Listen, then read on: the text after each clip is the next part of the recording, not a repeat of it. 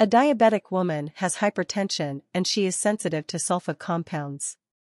Which of the following medicine is contraindicated in this case?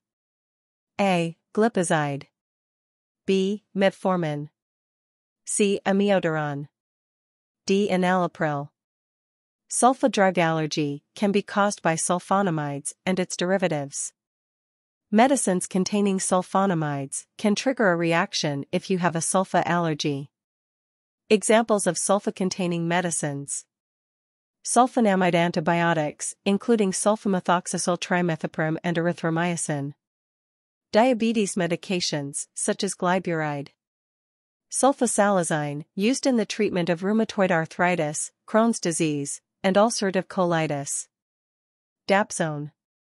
Sumatriptan, used to treat migraines. Anti-inflammatory drugs, such as celecoxib. Diuretics, such as hydrochlorothiazide and furosemide. Glipizide is a sulfonylurea derivative. So the answer is option A, glipizide.